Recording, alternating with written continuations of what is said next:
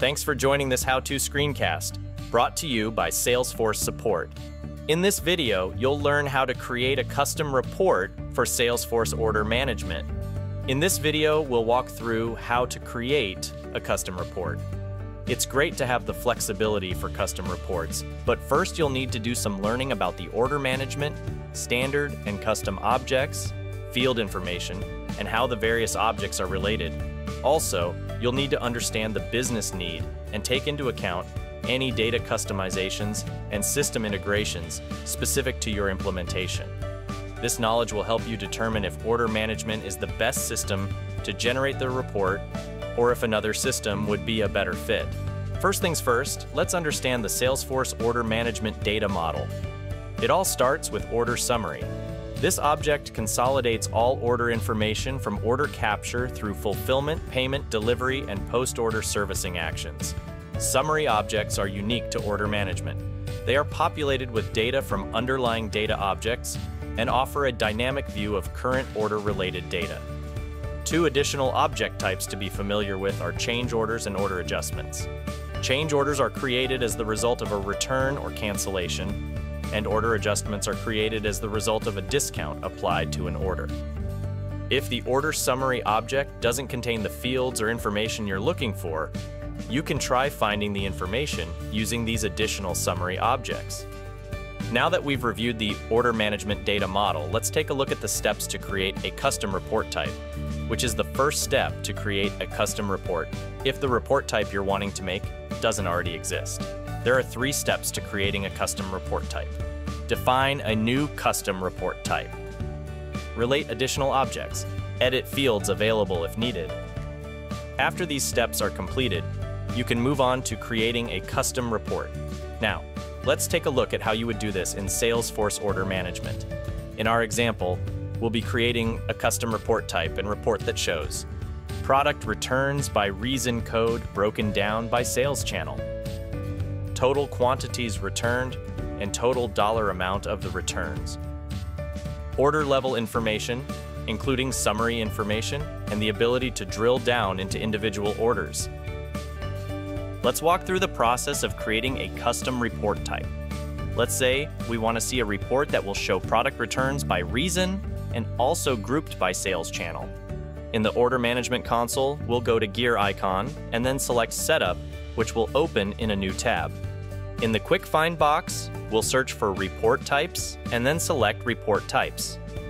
Now we can see all the custom report types that have been created in this org. Before building your own report type, you should always start by checking to see if it already exists. No need to duplicate work. In this example, the report type that we need has not been created, so we'll select New Custom Report Type. For the primary object, we'll want to select the Order Summaries object. From there, we can name the report type. You can name your report type whatever makes sense for your organization, but for now, we'll name this one Order Summaries with Order Summary Changes to reflect the primary and secondary objects that we'll be selecting for our report. In the description field, we can write Showing Order Summaries with Order Summary Changes. Then we can choose a category to store our report. Let's put it under Contracts and Orders, and then we'll go ahead and mark it as deployed so that we can use it when we're done creating it. Then I'll click Next. Now we can see our primary object here is Order Summaries, but since we'd like to look at items that have been returned, we also need to include the Order Product Summary Changes object. This secondary object contains information about change orders that are made whenever there's a cancellation or return. So let's find that secondary object, and then we'll hit Save. Our report type has been created. From here, we can see the fields that are available for this report type by clicking Edit Layout. Now we can indicate which fields are going to be available to us when we build a report from this template. We'll change the view box on the right side to Order Product Summary Changes fields, and then we can click this link underneath to Add Fields Related via Lookup. This will show the objects that have a lookup relationship to the Order Product Summary Changes object. We can use these links to pull in fields from these related objects into the report type. First, we'll select Order Product Summary and then select the name field. That will allow us to see the name of the returned product. We'll hit OK, and now that field is added to our report. We can repeat the process to add any additional fields that we want to have in our report.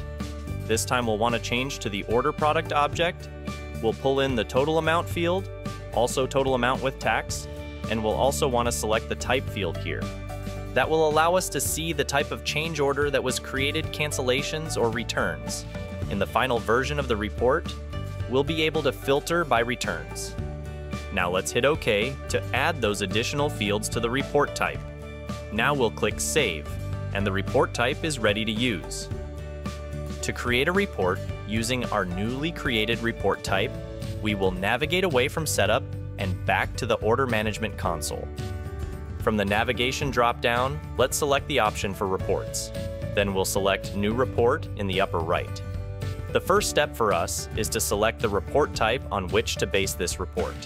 We saved our report type under Contracts and Orders, so let's go find it there. Then we can click Start Report. Let's start by naming our new report. We can call it Returns by Reason Code per Sales Channel. From there, let's navigate to the Filters tab to see if there are any default filters we need to adjust as we get started. Instead of My Order Summaries, we want the report to show all order summaries. As for the created date, let's look at orders from all time. Then we'll add an additional filter by searching for the type field. And let's configure that so that the change type we'll focus on is returns. Now we can see some records returned here, but there's not a lot of information about them. So let's go back to the outline section here to add some more fields that will give us more information. The first thing we'll do is remove the name field since we already have the order summary number, which is enough to click directly into the order if we need to. We'll add the sales channel name so we can tell what storefront the order was placed on. We'll also add change type just so we can see that these are indeed returns. And then we'll add order product summary name, which will give us the name of the returned product. We can also add the total amount with tax from the change order product object. This will give me the amount the item cost for the return. And finally, let's add the reason for the return. Now we have all the information that we would want to see in the report available to us. The last step is to add some groupings to organize the report in a better way. First, let's group the rows by sales channel, and then let's group the columns by the reason for the return. Now we have a report that has the product returns displayed by sales channel, and those returns are broken out by return code, so we can understand the reason for the return. The report also indicates the quantity of returns for those reason codes as well as the dollar amounts. The last step is to save the report so that others can use it. Let's click Save. The report name will automatically generate. We can either save this in our private reports or select a folder that's shared with other users if we want it to be more widely available. For now, we'll just save it to My Reports. Once I click Save, the report will be successfully generated, and we can click Run to finalize it. As orders continue to come in, this report will gather information about those returns. That's it. You've created your custom report for Salesforce Order Management. With just a few clicks, you can access valuable insights that can help your business thrive. As a reminder, here's a checklist of the steps to create a custom report. For more information, check out help.salesforce.com or visit us on the trail at trailhead.salesforce.com. Thanks for watching.